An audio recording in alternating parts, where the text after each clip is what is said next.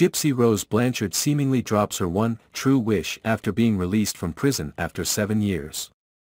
This wish is to see her rock in prison, which is Taylor Swift, as soon as possible. According to an exclusive report by TMZ, the 27-year-old female prisoner had nothing but kind words to speak of the lover songstress. During a chit with the publication, the famous felon revealed that Taylor Swift had been her beacon of hope during her darkest hours in prison. Throughout her conversation, Gypsy admitted that during the atrocities of her allegedly abusive mother, as well as the tough times behind bars, Taylor's music never failed to make her day a little better. She also disclosed that she had a plan on the radar to meet her idol, Taylor Swift.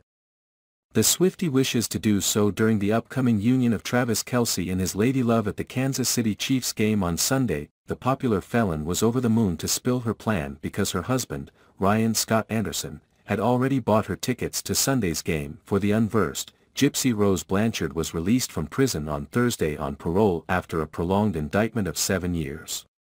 In 2015, Gypsy was found guilty of persuading her boyfriend Nicholas Gojan to kill her mother Dee Dee Blanchard, who was allegedly abusing her daughter while pretending that Gypsy suffered from serious illnesses for years.